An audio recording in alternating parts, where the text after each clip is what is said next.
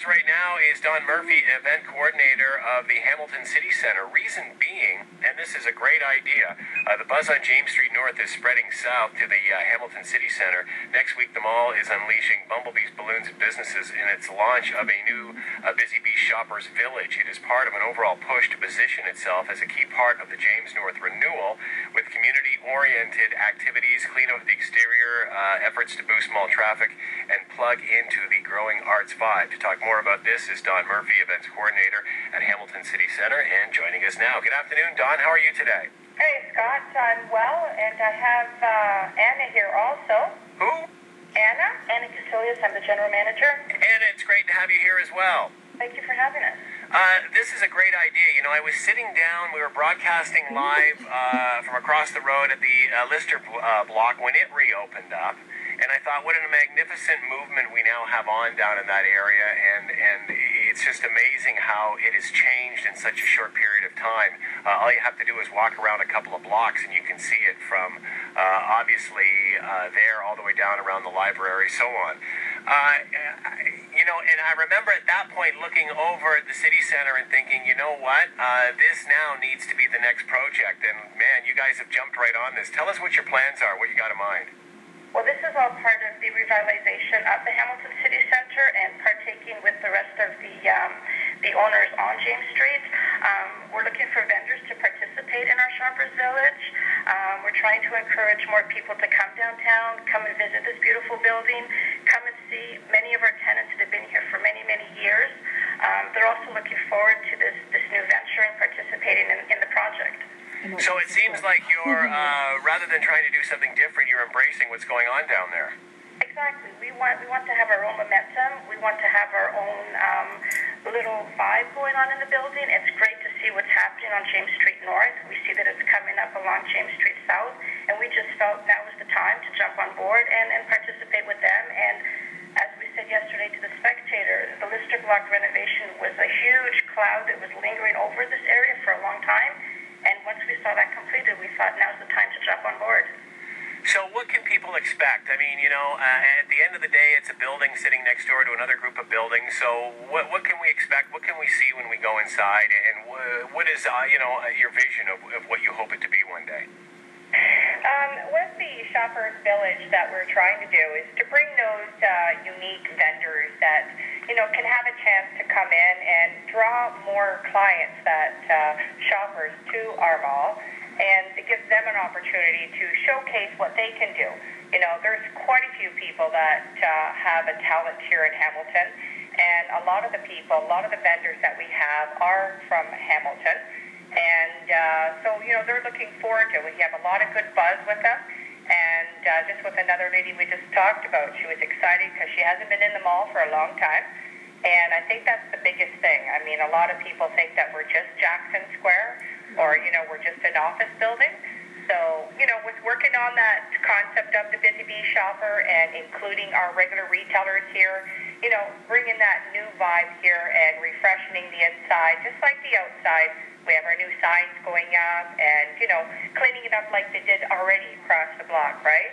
So, yeah, we're all excited to get our launch dates going. So the buzz is happening for July 6th. So, you know, I mean, so many urban centers have had to deal with what Hamilton has dealt with, the changing times.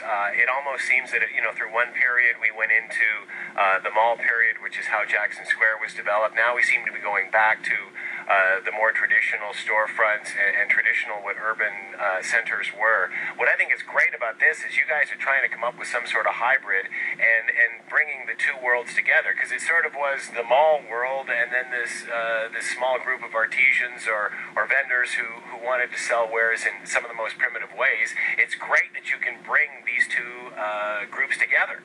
Well, you know, and that was the goal when I was sitting down with Anna and trying to figure out, you know, what's the other things that we could do with the mall. And Anna's been here for a while, so she has seen the changes. And I live in Burlington. I mean, I've been in the Hamilton area, but she has seen the difference. And I said, you know, there's a lot of people that would like to be down here. They just don't really know about the area. and giving this information of them coming in about the Busy Bee, and we're going to have some other community things that we would like to host here to draw people into the area, you know? Well, it's interesting. It almost reminds me of the synergy that's developing now between the food trucks and the restaurants. Like at one time, one saw the other one as an enemy. Now they're slowly realizing that, you know, it's all part of a greater solution. Just because you're from two different sides of the street doesn't mean you can't work together on something. You know, and you're absolutely right. I mean, we're not here to take away the smaller businesses that are on James Street. We want to work with them. We want to be part of it. We want them to know that we're here for them too. So, you know, letting them know that we do have an area for the smaller people, of like a vendor that would like to showcase themselves. And a lot of times they don't want to be outside. They don't have the tents. It's raining. Those kind of things when you do festivals. Because I've done a few of those. So there's a lot of people going, yeah, I like that. And it's really nice how beautiful the mall is. You don't really feel like you're inside. Well, you feel like you're outside with the skylights and the atrium. It's sort of a smaller community within a large mall environment without that feeling of being in a large mall. So where are we now with this, ladies? Where are you looking for vendors? At what point are we now? Yes, we're looking for vendors. We've got about 25 of them now. Yeah, we have 25. And we're looking for the unique ones. Like, I'm still looking, it would be great to have a woodworker and a quilter, things like that. We have a lot of great jewelry people, and we have some house drinks, and we have some clothing. We have a beautiful lady that makes these gorgeous aprons, so she's going to have a big bumblebee one. So we have some big bumblebees that are going to be in the mall. We're going to have the mascot that's going to walk around, so that's going to be great for the kids.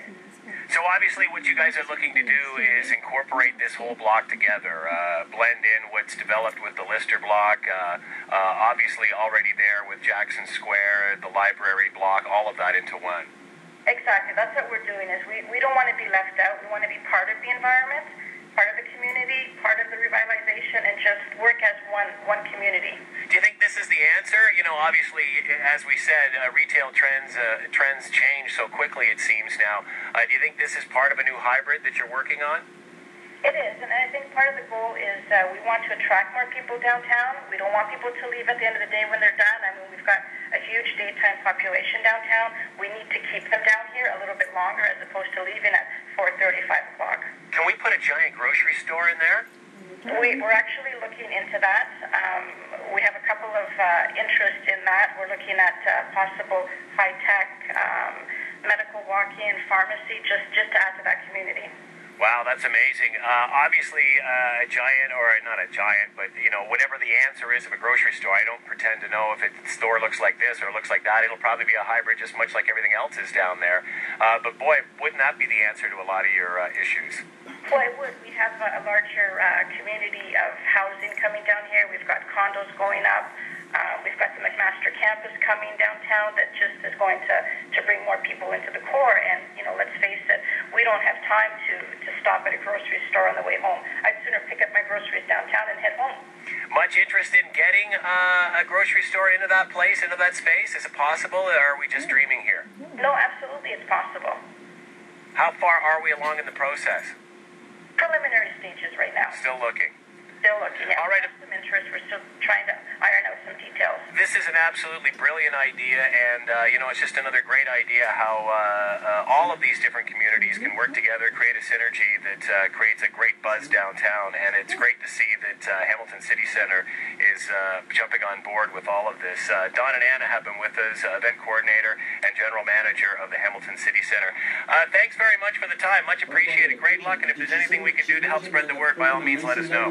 Well, thank you, Scott. Our grand opening is July 6th, and we have July 20th, and then August 10th and 24th, and then come September, we're going to go weekly with the vendors. Website or any place we can go to find out more what's going on down there? I'm going to have the Twitter and Facebook running next week, Perfect. And so hopefully we'll have that up probably by July 3rd. All right, thanks very much, and good luck.